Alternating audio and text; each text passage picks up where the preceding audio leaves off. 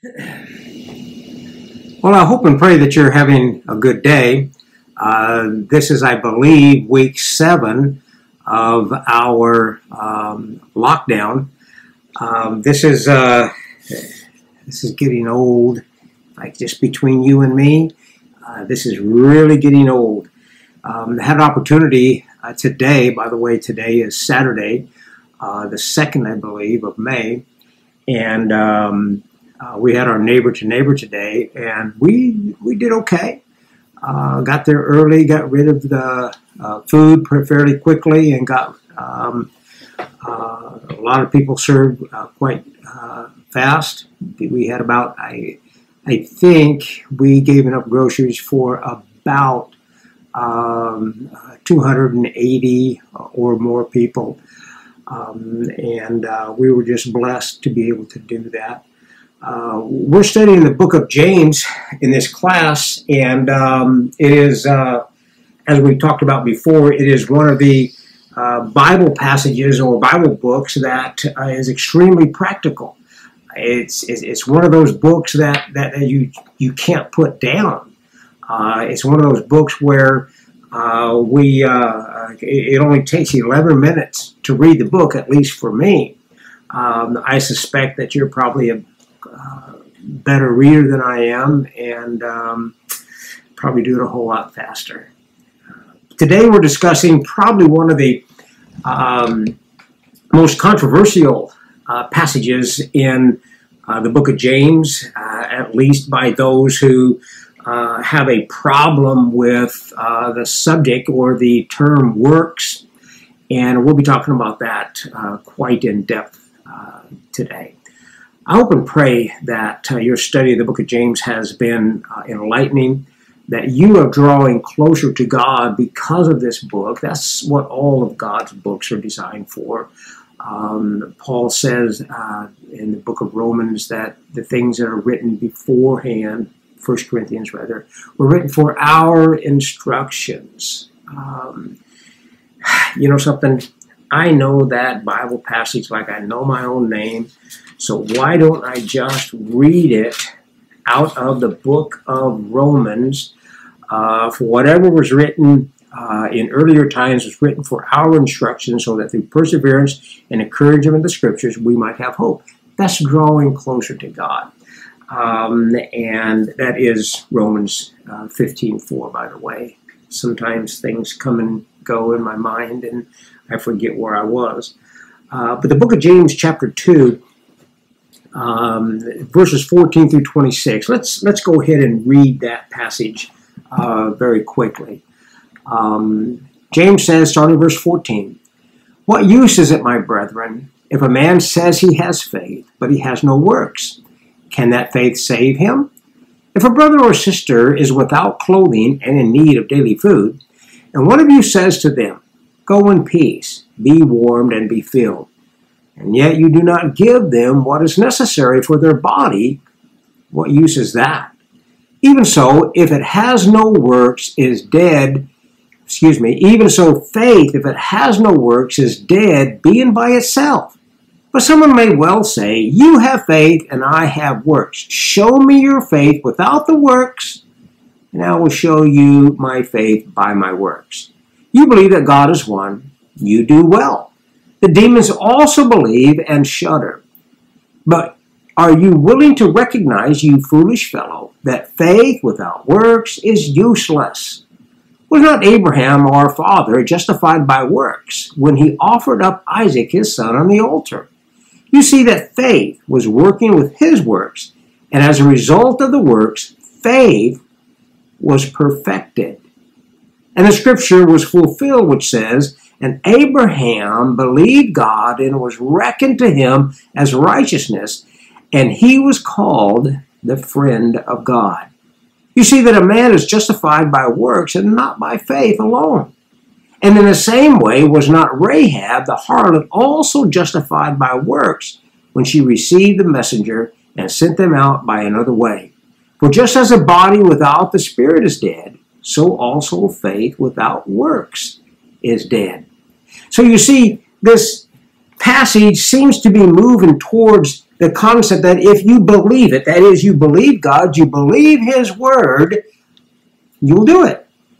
And that's just about as simple as the Bible gets, isn't it? God said it, we do it. That is faith.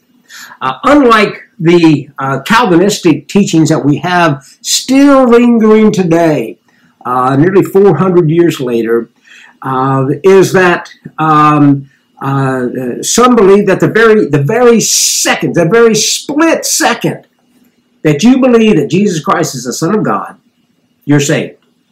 They say no works involved. You have to do absolutely nothing. And yet what I read in the book of Mark, chapter 3, verse 11, is an interesting passage. Listen to this.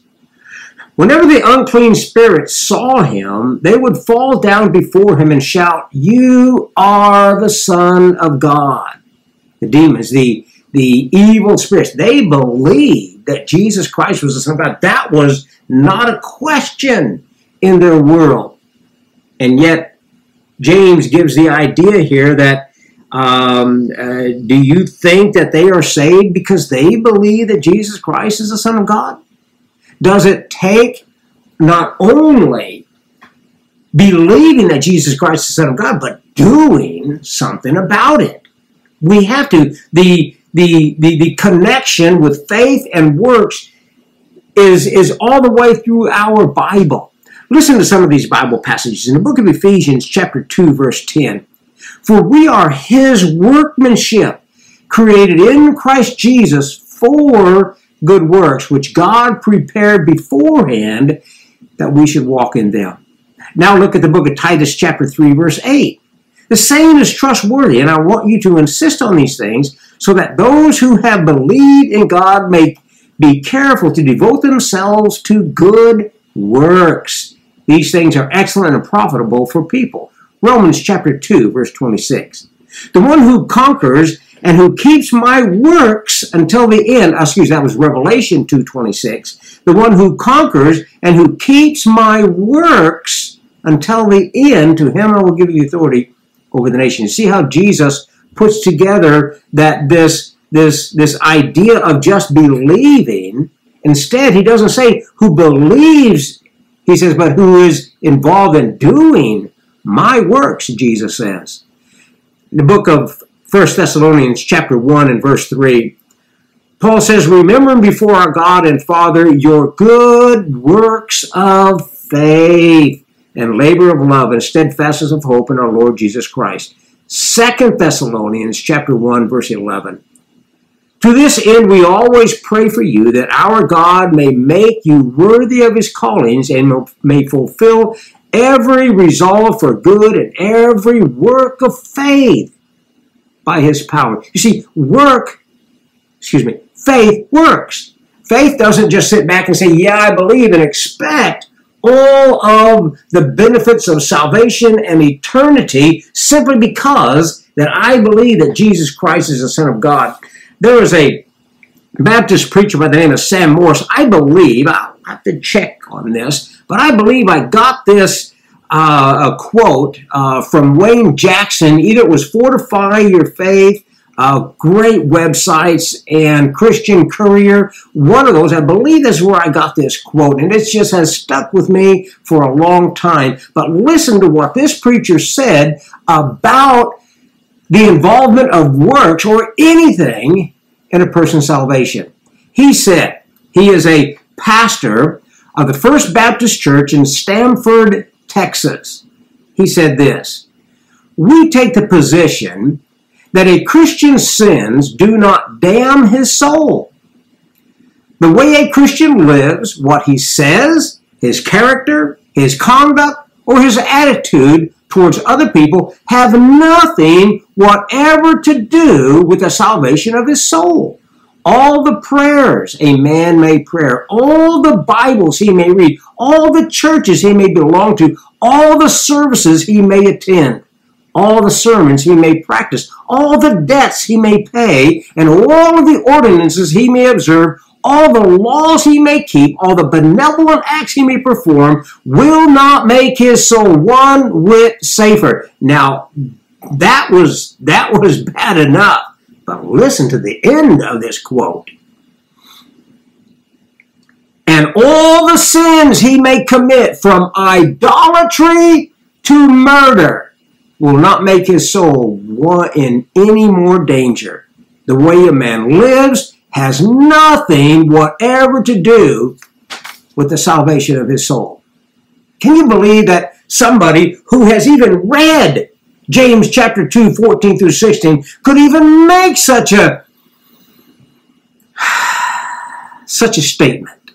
Such a statement that is counter completely to what God says in this verse. That faith does indeed work. In the book of Romans, chapter 1, and verse 5, Paul, I like to call he uses what's called a faith sandwich. In that, he starts the book off by saying that faith, obedience of faith, and he ends the book by saying that, and everything in between, which is misconstrued and turned around and mixed up by so many people out there, forget that this book opened up with obedience of faith. Listen to chapter 1, verse 5. Through whom we have received grace and apostleship to bring about the obedience of faith for the sake of his name among all the nations. That's how he starts this book, stating that faith obeys. Now watch how he ends this book. Chapter 16, verse 26. But has now been disclosed, and through the prophetic writings has been made known to all the nations according to the command of the eternal God, to bring about the obedience of faith. I just want you to picture this idea of standing before God one day, and he said, okay, here was my book. What did you do with it? And the person says, your book? Hey, listen, God, I just simply believe that your son is your son. Okay, open the gates. I want in. I'm afraid it's going to be a very sad day. It's going to be a difficult day. Jesus said in the book of Matthew, chapter 6, read this with me in the Sermon on the Mount, verse 23, excuse me, where he says in this passage concerning those who had believed. Well, he starts in verse 21 by saying, not everyone who says to me, Lord, Lord, will enter the kingdom of heaven, but he who does the will of my Father who is in heaven. Many will say to me on that day that I just referenced, that day of judgment, where so many people are going to stand and say, oh, I believe that Jesus was the Son of God. And then I went on and lived my own life. I did my own thing. I still believed. And you know something? Once in a while, I went to church. What a sad day. They say in verse 22, many will say to me on that day, Lord, Lord. And by the way, who says Lord, Lord to God but those who are worshiping him? He says, Lord, Lord, did we not prophesy in your name? And in your name cast out demons, and in your name perform many miracles. These are people who are doing things in the name of Jesus. Religious acts. These are not people who just simply believe. They're actually doing something. They're doing the wrong thing. And on that day, notice what he says. And then, a sad, sad verse. And then, I will declare to them, I never knew you. Depart from me, you who practice wickedness. I believe the King James Version there says, practices evil. So we need to get a grip on what James is talking about here in James chapter 2 when he connects faith and works and puts them together as a unit for obedience to God in whatever he asks us to do. So he says here, what use is it, verse 14? My brethren, if a man says he has faith, but he has no works, can that faith save him? That's a rhetorical question. It's never intended to be answered because the answer is automatic. No, that will not save him. No, that faith that just does nothing can't save him. He's going to illustrate it here in this passage. Notice he says, and if a brother or sister is without clothing and in need of daily food, and one of you says to them, go in peace, be warmed and be filled, and yet you do not give them what they need, what use is that? And the answer is, of course, it's no good at all. Because faith, that is, that trusting, believing God for what he says and what he does, always ends in action, doing what God says, not just proclaiming something, but doing something. God says to do something, and so we're supposed to do it. So he says in verse 17, even so faith, if it has no works, is dead being by itself. I don't know what, if God wanted to say that faith apart from works is dead, how clearer could he be than here? Recently I was having a Bible study, a group Bible study with some folks, and I was called into this study, and the subject came up about baptism. And these were Calvinists. They didn't even know they were Calvinists, but they were Calvinists. And this passage came up in the study, and baptism came up, and they said, "Oh no! Baptism cannot be a work. It cannot have it be essential to salvation because it is a work." I said, "Okay, I hear you on that. I do hear you. But I have a question with that, and that is, would you turn to the Bible passage that tells me that baptism is a work?" Oh, they said, there's no doubt about it. Everybody believes. Our church teaches. I said, whoa, hold it.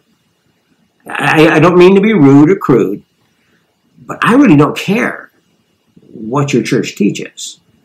What I want to know is, what does the Bible say? Now, if you can quote me a Bible passage, I tell them, that shows me that baptism is a work, then I'll believe you. Then I will throw out baptism as essential to salvation. But me and my brethren and others, such as yourself, have read the Bible over and over and over and over again. And we can't find such a Bible passage. There is no Bible passage that tells us that baptism is a work, that demarcation point between lost and saved, that moment is baptism for the remission of sins based upon a believing, confessing heart and mouth and repentance, that turning from the way I used to live to the way that God wants me, that being sorry that I ever lived that way, and I now commit myself to a life of righteousness with my God. What more can we say? Titus chapter 3 verse 5 says, "He saved us not because of works done by us in righteousness, but according to his own mercy by the washing of regeneration and renewal of the Holy Spirit." No, there are no works of righteousness. I can't stand before God and say, "Hey God, look what I did." As a matter of fact, I've got this long list of righteous deeds that I did, and now because I did those deeds, you owe me, God. You owe me salvation. So fork it over, God. Give it to me. No, it's not by deeds of righteousness. He alludes to baptism for the remission of sins when he says that we have washing and regeneration. What else could he possibly be referencing there but baptism for the remission of sins, where he connects faith, works, they do something. Obedient faith always does something. And so he says here in our passage here, you believe, verse 19, he says, you believe that God is one, you do well. The demons also believe and shudder. The passage we already read, Mark chapter 3, verse 11, that the spirits, the evil, unclean spirits cried out, "You are the Son of God." They're not saved. All the demons, throughout all the Bible, whenever Jesus dealt with them, they all confess, "We know who you are. Don't throw us out. Don't just put us in these swine." They knew exactly who he was. But do you believe a demon, an evil spirit is saved and going to be in heaven with us simply because they believe who Jesus is? And yet so many quote-unquote Christian people, preachers, preach the Bible passage that says, they claim, that all you have to do, believe in your heart and pray the sinner's prayer, and you get to go to heaven. I don't have time to get with that today. We're going to deal with some other subjects here. But we're going to talk about faith that works. We're talking about faith that does something. A faith that says, "I believe that Jesus Christ is the Son of God, and whatever you want me to do, God, I'm going to do it. To show you that I believe in you, that I trust you, that I want to obey you. I want to do whatever you tell me to do." And so he brings up the illustration of Abraham. "Was not," he says, "Abraham, our father, justified by works when he offered up Isaac, his son, on the altar?" You see, God said, do something. Now, Abraham could have very easily said, "No, wait a minute, hold it, God. Just hold on just 1 minute. I do believe that you have the power to resurrect my son if he were to die. I believe that within my heart. I believe it with all of my heart. I've trusted you and believed you all of my life, so we don't need to go through this sacrificing of my son thing. Just, I believe." Would that have worked? Would God had known for certain that Abraham had the type of faith in God that no matter what God told him to do, he would do it? I tell you no. I tell you no. The reality of it is that if Abraham would have said, "Oh, no, God, Sarah will not let me do this, and I believe you," no way would God say, "Okay, that's fine." In the same way that when he tells you and I to do something, when he says that I need to put aside anger and bitterness and resentment, when he tells me that I need to start living a righteous life, that when he starts telling me through his word that I need to begin to live a life of holiness and godliness, and I ignore that, can I possibly claim that I have faith in God? The Bible is quite clear. No, you can't. Faith, true faith, obeys God.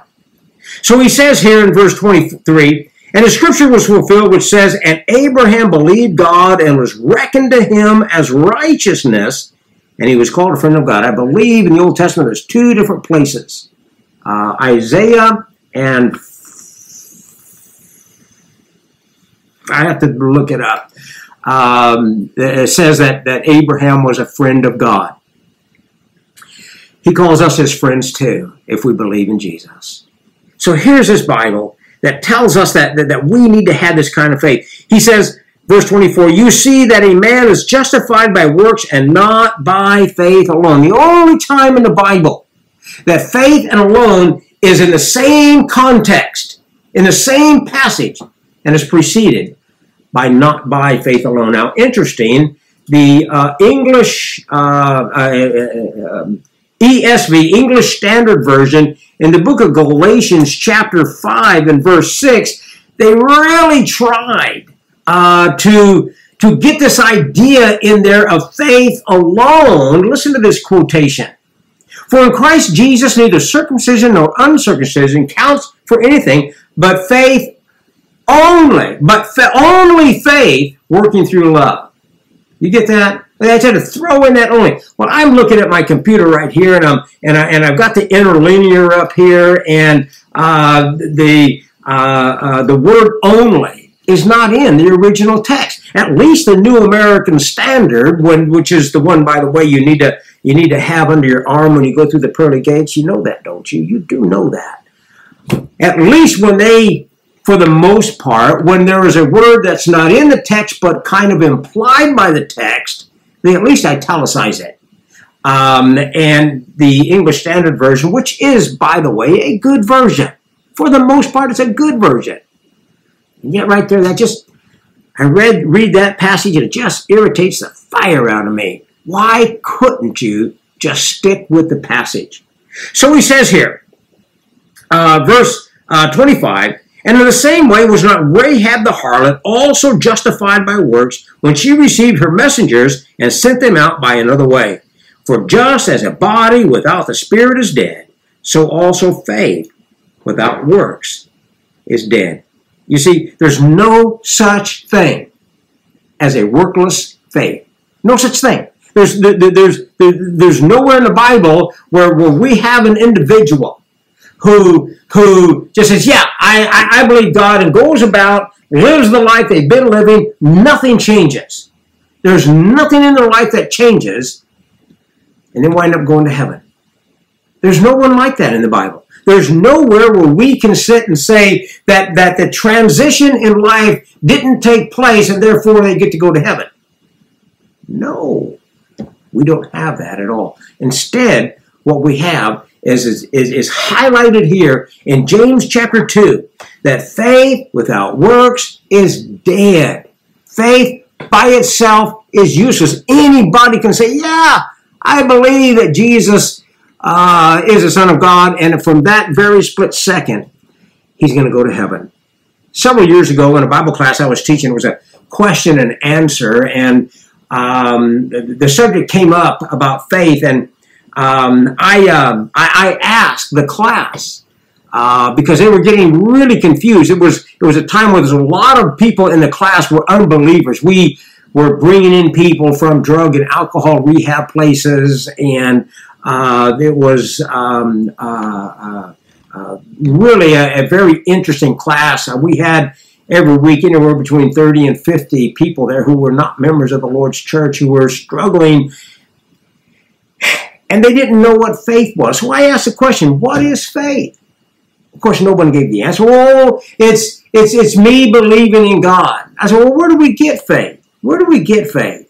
Well, from your heart, they said, or you inherited it. I said, no. Faith comes by hearing by the word of God. We know that passage. So this one girl back in the back, who, sadly to say, could look at her and see that drug rehab, this wasn't her first rodeo. Sadly, it just wasn't. And she said, well, all that you need is mustard seed faith, and you can go to heaven. I, of course, knew what Bible passage she was referencing. I said, are you sure that's all that you need? She goes, oh, that's all you need, and you get to go to heaven. I says, nothing in your life needs to change. She goes, no, not a thing. I said, you obviously are a drug addict. I believe her drug of choice was crack at the time. I said, you can believe that you can believe in Jesus, continue with your drug lifestyle, lose your children, which she had, continue to support the drug trade, which thousands of people a year are killed because of it, and you believe that you can continue in that, and all you have to have is just mustard seed faith that does nothing and go to heaven. She said yes. Gladly, it was at the end of the class, and it was time to close it down, so we had a prayer, and that bothered me for the longest time, that here was this little girl who had been lied to about what the Scriptures teach, probably had never, ever, ever read this Bible passage. All that she heard was that she had to have mustard seed faith, and that's all, just barely believe in God and His Son Jesus, and that's all I need. As a matter of fact, she used the term, will get into heaven by the skin of my teeth. You know, I had to inform her that your teeth don't have any skin, and nobody sneaks in the back door of heaven. Nobody is going to wake up in heaven and wonder, how did I get here? Nobody is going to just barely make it into heaven. My Bible tells me, as well as yours does, that we are overwhelmingly conquerors in Christ Jesus. We are overwhelming victors in Christ Jesus because we believe him, we trust him, we follow him, we do what he says. We have obedient faith. Faith that works. I hope this class has been a blessing to you. I'm really praying that it won't be too long before we'll get back to studying personally together. I miss my brothers and my sisters in Christ. I hope that you're enjoying this, and as much as I enjoy teaching the class, know that you are loved. Know that we pray for you. It's through our Jesus Christ, our Lord, that we pray. Amen. God bless.